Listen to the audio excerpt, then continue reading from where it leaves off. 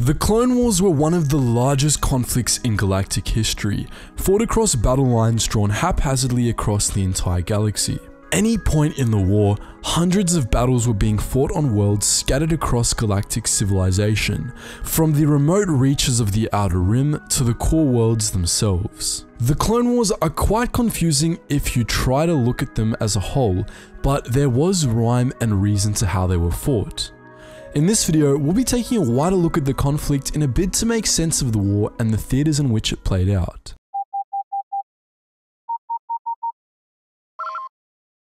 Attention, Sergeant on deck! Firstly, we cannot stress how utterly massive the Clone Wars were. At its peak, the Galactic Republic controlled 3 million worlds, and plenty of these defected to join the Confederacy of Independent Systems. And those worlds that seceded weren't all in the same place either. The CIS consisted of more than a dozen enclaves of space spread across the remnants of the Republic, resulting in a nasty case of border gore. Battles happened simultaneously in the hundreds. It wasn't just clones and droids fighting either.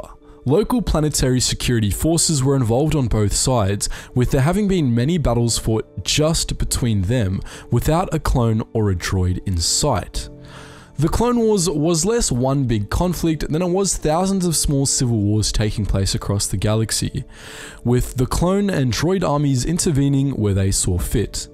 That perhaps is why they're called the Clone Wars instead of the Clone War. The Republic attempted to bring some degree of order to this haphazardness with its sector army system, which divided all of known space, including neutral or separatist systems, between 20 sector armies, each of which had a capital world, a commanding Moff, and its own dedicated set of resources at its disposal. They grouped the galaxy into 3 regions between them. The 1st through the 6th sector armies guarded the core, while the 7th through the 12th sector armies waged war in the northern half of the rim, and sector armies 13 through to 20 managed the southern half. By the Outer Rim sieges, which were the last 6 months of the Clone Wars, the Confederacy of Independent Systems had been mostly driven from the core and greatly decreased in size.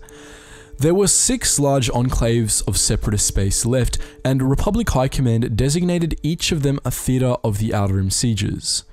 In total, there was the Megiddo Theater, the Sereno Theater, the Felucia Theater, the Siskiyne Theater, the Yagdul Theater, and the Pre-Sitlan Theater. These theaters don't just apply to the Outer Rim sieges, however. They correlate with how the Clone Wars had been waged from the very beginning. So, with that out of the way, we're going to be looking at the Clone Wars through these 6 theaters, and we'll add in a 7th theater for the other, smaller pockets of separatist space scattered throughout the galaxy, mostly in the core. Let's start by talking about those miscellaneous worlds.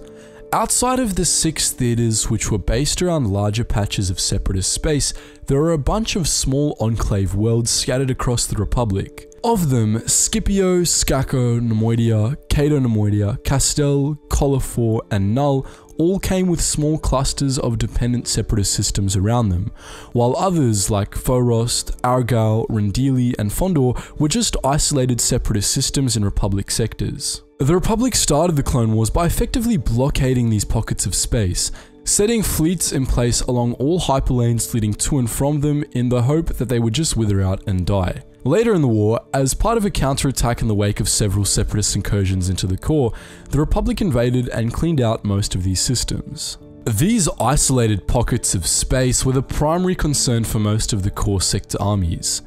The 1st Sector Army, which was tasked with protecting Coruscant and Naxos and the heart of the Republic, had to deal with Scipio, Forost, and the Skako Enclave, all of which were captured in various campaigns in 20 BBY.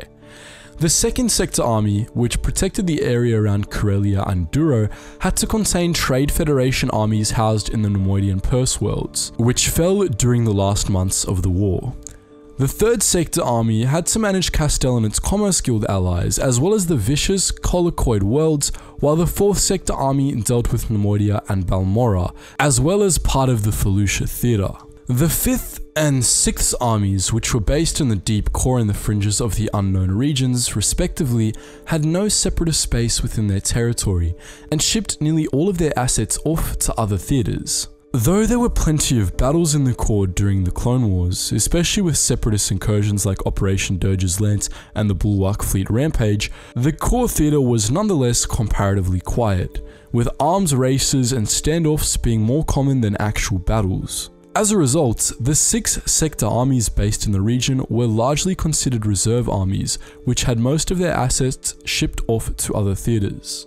Now, onto the more orderly theatres. Some of the hardest fighting of the Clone Wars took place in the Mygeeto Theatre, a chunk of sectors in the northern Outer Rim that, in later years, would end up becoming the core territory of the Imperial Remnant. This swath of space, which contained Munilinst, Mygeeto, Kali, Garki, and Dantooine, was largely affiliated with the Intergalactic Banking Clan, which maintained massive fleets of warships in the region. The Republic's 7th and 8th Sector armies waged a back-and-forth war against the Confederacy in this region, mostly along the Entrala route between Munilinst and Ord Mantell. The war in this theatre was an endless nightmare of stalemates and mass casualties, to the point where it took the full efforts of the Galactic Marines to crack the region open during the Outer Rim sieges. The Republic actually made progress here earlier in the first few months of the war, taking Entrala and then Munilinst itself in the largest battle of the war up to that point, but their progress stopped there for most of the conflict.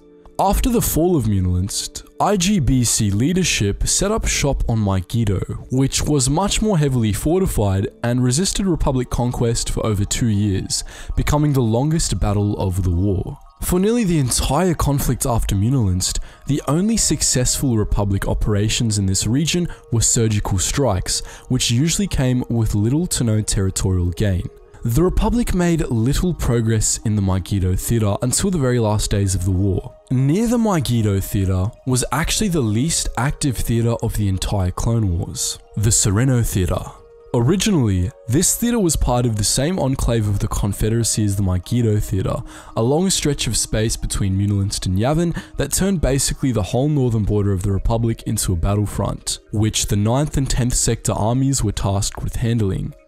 Early in the war, this battlefront was mostly stagnant, as separatist forces in the two theatres could reinforce each other easily thanks to a robust network of supply lines between them. Early Republic activities in the Sereno Theatre, like the Battle of Argamar, were aimed at breaking these supply lines, though they were frequently met with failure. The Republic did have a breakthrough shortly after Operation Dirge's Lance, however, and by the time of the Outer Rim sieges, they were able to break these supply lines entirely, pushing the borders of the Sereno Theatre back to the Hydian Way in a swift and fairly unremarkable campaign. The Outer Hydian region, which stretched from the corporate sector down to Dathomir, was the core of the Sereno Theatre. Its strongholds were mostly political firebrands like Selenon and Sereno itself. There weren't many remarkable battles here, even during the Outer Rim sieges. By far, the bloodiest theatre of the Clone Wars was the Felucia Theatre, which was based around the largest and most notable enclave of the Confederacy.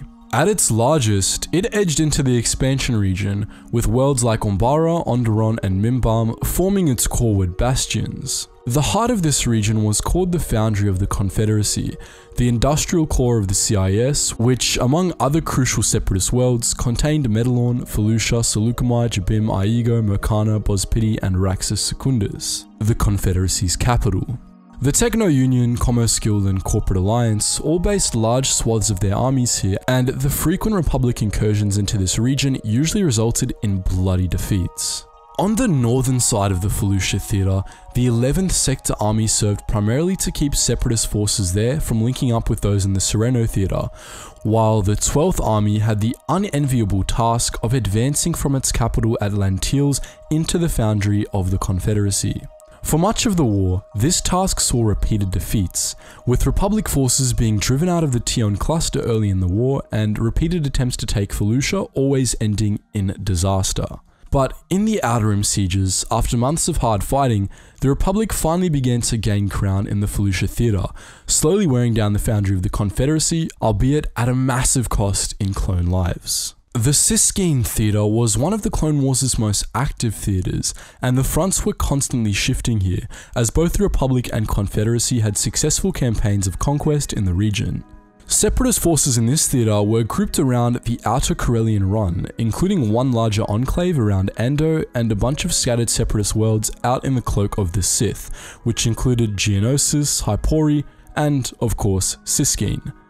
The 13th, 14th, and 16th Sector armies saw plenty of action here, as did famous commanders like Anakin Skywalker and General Grievous. Many battles were fought in the Siskine Theatre in the early months of the war, including both battles of Geonosis, the Battle of Hypori, the repeated attacks on Kamino, the Battle of Christosis, the Battle of Follene, the Battle of Bothawui, and the Battle of Ryloth. Both sides had highly successful campaigns here in the first half of the war, but the Republic ended up benefiting more from them as they had succeeded in taking the Confederacy's Corellian Run enclave entirely by the start of the Outer Rim sieges, including Ando. In the later half of the war, the Republic campaigns in this region were mostly concerned with rooting out remote Separatist strongholds and the tattered remnants of the region's fleets. The Pre-Sitlin Theatre, which was located around the southern end of the Rimmer trade route and the Hydian Way, was home to the chief shipyards of the Confederacy, with Salas, Sluis, Van, Zagobah, Tibrin, and Anarch all having been located within the borders of the Separatist enclave here.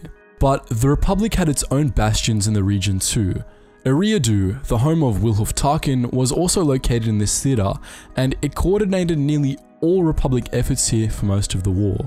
Eriadu's 18th Sector Army and the nearby 15th Sector Army were tasked with running the war here, which for much of the conflict involved defending Eriadu from repeated attacks from Salust. There were a number of important battles in the Pre-Sitlin Theatre, including the Battle of Pre-Sitlin itself, the Battle of Tibrin, several battles of Salust, the Battle of Zagobah, and at the end of the war, the Battle of Utapau. The Republic mostly fought a defensive war in this region, however, and this was due to the vulnerability of Eriadu and the strength of Separatist forces in the region. Even when the Outer Rim sieges began and the tides finally turned in the Pre-Sitlin Theatre, the Republic made maddeningly little progress, which is why the Confederacy rallied that region at Utapau and Mustafar in the last days of the war. The final theatre of the Clone Wars was the Yagdul Theatre, located coreward along the Rimmer trade route from the Pre-Sitlin Theatre. Originally, those two theatres were based around one large chunk of Separatist space on the Rimmer, though by the Outer Rim sieges, this enclave had been split in half. The Republic dedicated the 17th, 19th, and 20th Sector armies to the Yagdul Theatre, where they were met with extremely heavy opposition. The Confederacy's best fleets, commanded by General Grievous himself, were also based in this theatre. Some of Grievous's most well-known campaigns were launched in the Yagdul Theatre, including the Malevolence's Maiden Rampage, Operation Dirge's Lance, his conquest of the Outer Corellian Trade Spine, and even the Battle of Coruscant itself.